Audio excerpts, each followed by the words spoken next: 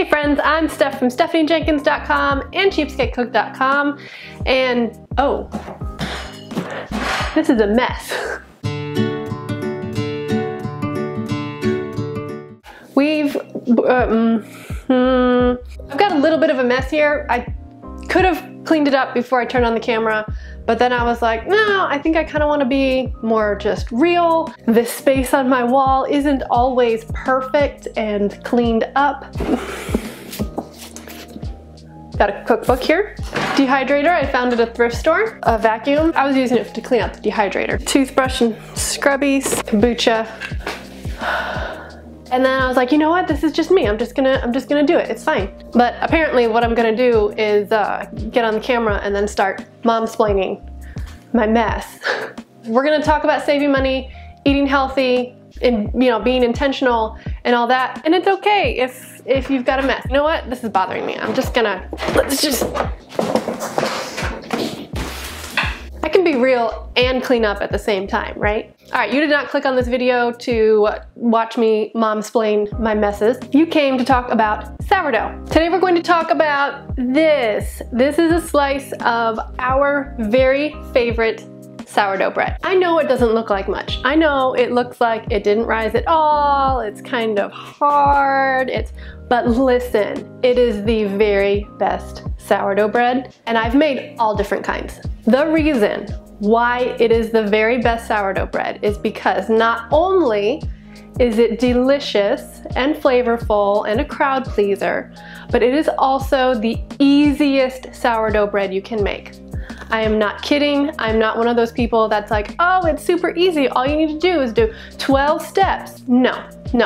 This is one of those things where you mix everything into a bowl, you let it sit overnight, and then the next day, you pour it onto a baking sheet and you bake it. That's it. That's why it's, kind of a flat focaccia type bread. Anywhere that I'm supposed to bring a snack regularly, I have a couple of different things that I tend to bring, and this bread is very high on that list. It always gets compliments, it's always inhaled, even by kids, and my family gets super excited every time I make this, even though I make it like literally all the time.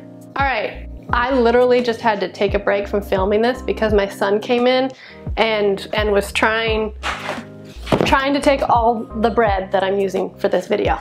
It's our favorite bread. Now, I have made all kinds of sourdough. I've been doing sourdough for a very long time. I want to say 4 or 5 years now. When you are starting out with sourdough, I think it's really important to have an easy win. Sourdough is enough of a learning curve. It is a huge learning curve. But once you know how it works and how to fit it into your life, it's actually a pretty simple process. I needed an easy win, and I needed to see that it was going to fit into my routine without like consuming all of my time. I like to save money, I like to eat healthy, and I like to live not in the kitchen.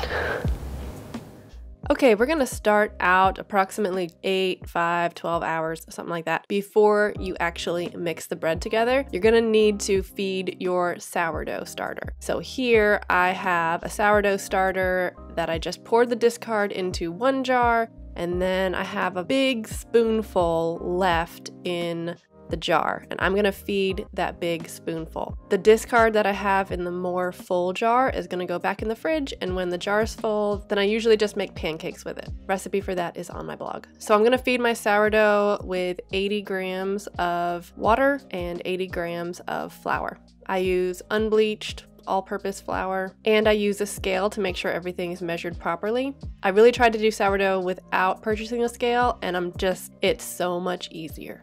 So much easier. Just get the scale. It's like 10 bucks. It will save you so much time. Your sourdough starter and your bread will turn out so much better. 1000% worth it.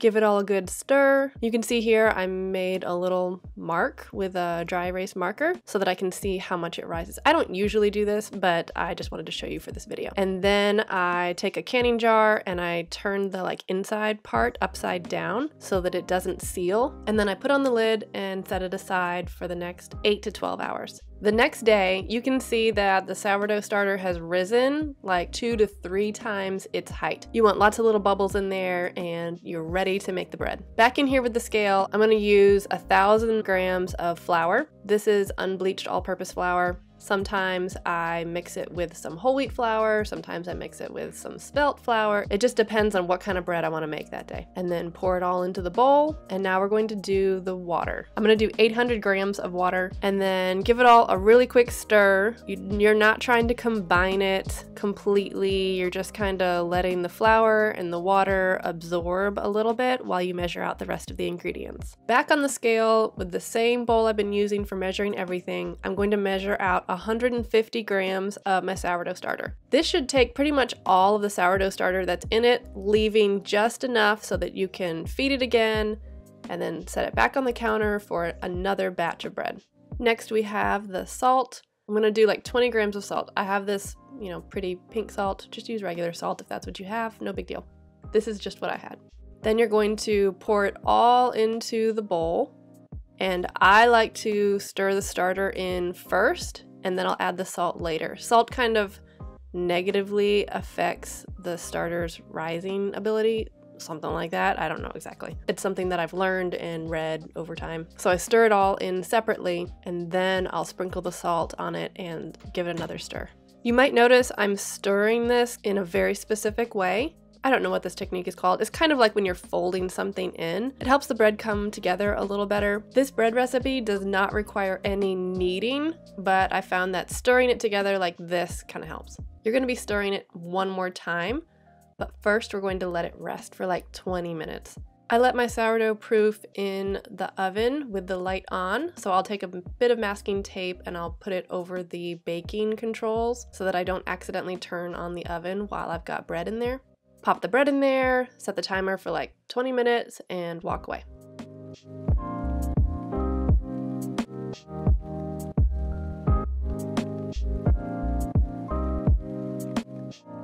"20 minutes later, there's not going to be much of a change. I like to take my hands and I'll actually do the folding thing just with my hands. You can use a spatula if you don't want to get your hands dirty, but you can see the bread's become more elastic and more cohesive, and stirring it together this one last time helps make sure all the ingredients are mixed in. I've tried a lot of sourdough recipes that do this step like 4, 5, 6 times, but for this recipe I really tried to eliminate any extra steps so that it's really as simple as possible while still getting really great results. At this point, I put a towel or a napkin over the top of the bowl, pop it back in the oven, and I let it sit for a good 5 to 12 hours. 12 hours is my favorite. I think that's when it's at its peak and you're gonna have the best results. For this video, because of the timing with lighting and recording and all of that, I only let it rise for about 5 hours. So you can see it's pretty risen, it's very bouncy. If you let it sit for another 12 hours, then you're gonna get like lots of big bubbles and hills. I remove the masking tape from the oven controls and I'm gonna set the oven to 450 degrees. While the oven's preheating, I will take my parchment paper, I reuse it, and I stick it in a bag in the freezer. I bake this bread on the same parchment like 2 or 3 times before I finally toss it and get fresh parchment. This one's got a hole in it, so I'm going to put another on top of it. And then I'm gonna pour a generous drizzle of olive oil onto each baking sheet. And I try to make sure I've got a little bit of olive oil on my hands before I start scooping out the bread dough.